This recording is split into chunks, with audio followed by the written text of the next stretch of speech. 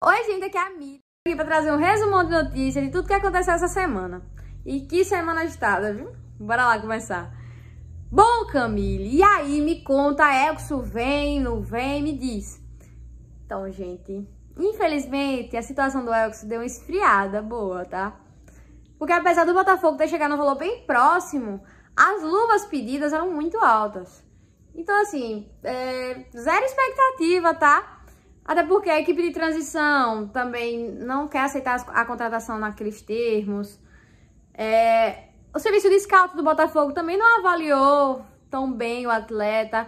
E além de não ter uma participação incisiva, sabe?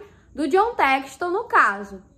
Então, gente, infelizmente, esfriou bastante. O Botafogo fez consulta com Gabriel Pires, jogador do Benfica, que estava emprestado ao Garafa. E a staff do Gabriel Pires deu sinal verde, tá? Para ele retornar ao Brasil e escutar a proposta do Botafogo. O Gabriel Pires, gente, funcionaria mais ou menos como o Chay. Ele é um meia, né? Com muita técnica e, né, especialista em passes longos, profundidade.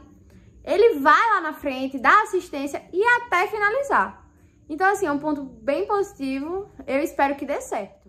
O Renzo Saravia, gente, lateral direito, né? Agora com o Rafael contundido. A gente só tem o Daniel Borges. Então, assim, é bom ter um banco, né? Um reserva bom. E, assim, ele foi mais um dos oferecidos ao Botafogo, né? O salário dele era de 600 mil reais por mês. Assim, vai entrar em observação e provavelmente vai ter que reduzir seu salário, né? Porque 600 mil não dá. E tem jogo do Botafogo, né? Botafogo volta ao campo contra o Bangu às 4 horas da tarde no Newton Santos de novo, né? E pode contar com a estreia do Elkeson, Barreto e Breno. A provável escalação vai ser Gatito, Daniel Borges, né? Já que o Rafael se contundiu, Carly, Canu e Carlinhos na outra lateral. Meio campo que vem a surpresa. Provavelmente a gente vai ter a estreia do Breno, né? Porque o Romildo não foi muito bem no jogo passado. O Fabinho, que estreou no jogo passado e, na minha opinião, jogou muito bem. E o Juninho, né, que eu sou suspeita a falar, joga muito, era da nossa base. E no ataque, Diego Gonçalves, Luiz Fernando e, provavelmente, a estreia do Elkeson.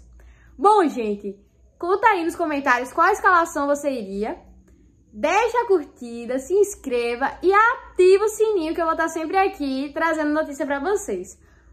Beijão! E nós vamos ganhar do Bangu, hein?